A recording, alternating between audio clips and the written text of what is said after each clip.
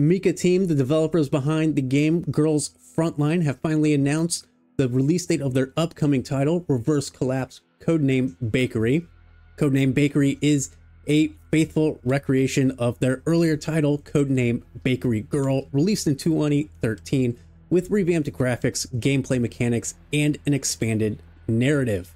This expanded narrative is a retelling of the original saga with a script exceeding over 300,000 words. This expanded narrative is said to share untold stories and bring new dimensions to the saga. The expanded narrative will be paired with vibrant illustrations and 2D animations to deliver an intensive emotional impact. The game does take place 30 years after the events of Girls Frontline, but it does seem to follow new characters for this saga. So if you've not played the original Girls Frontline mobile game, you should still be able to enjoy this story. The game features over 60 campaign stages in a classical tactical RPG format. You'll see a lot of similarities to Fire Emblem or maybe even XCOM, as you command a diverse roster of characters, each with unique skills and abilities. Each stage you'll be required to orchestrate tactical maneuvers and leverage your skills. Stages will have unique mechanics to them, such as stealth and varied terrains, and you'll need to overcome these challenges to achieve S rank status. The game will be available March 22nd, and it is a pay to download experience, so one price and you will get the whole game. This does not appear to be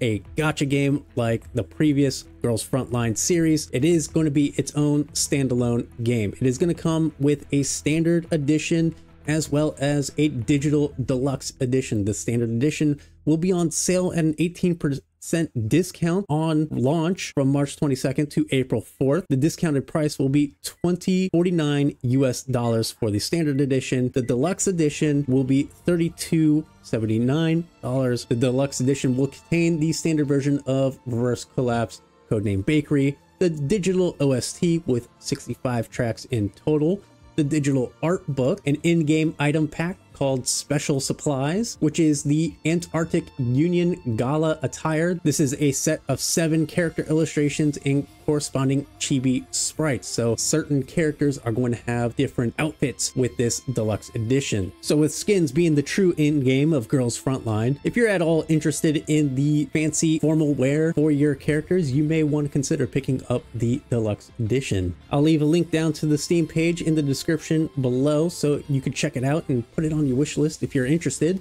As I am a huge tactical RPG fan, I'll definitely be checking this one out. I'll probably post a couple of videos on it, maybe even a full playthrough. We'll see, but I am definitely going to pick it up day one.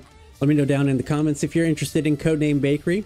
Don't forget to like the video and subscribe to the channel, and I want to thank you all for watching.